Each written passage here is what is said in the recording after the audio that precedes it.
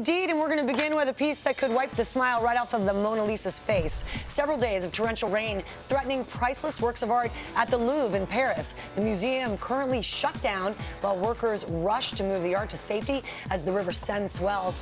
Making it all the more worrisome, a lot of the Louvre's priceless pieces are stored underground.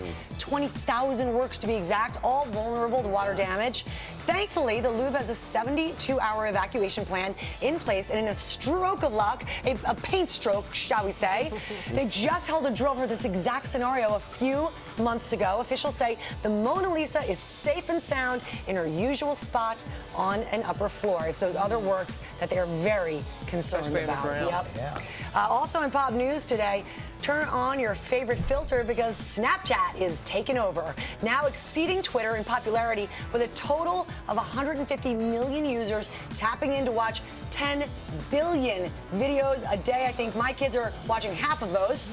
The social media platform, yeah, George and I got you covered there at Snapchat. The platform is only 4 years old, already the mainstay for young users who love not only the face swap feature, but also they can't get enough of telling their story and then watching others making the outlook all the more sparkly rainbows and happy puppies. I have a little fun fact for you guys. The company's worth right now, $19 billion, 4 years old, wow. Privately owned. We are in the wrong line of work. Yeah, I just learned how to use it yesterday.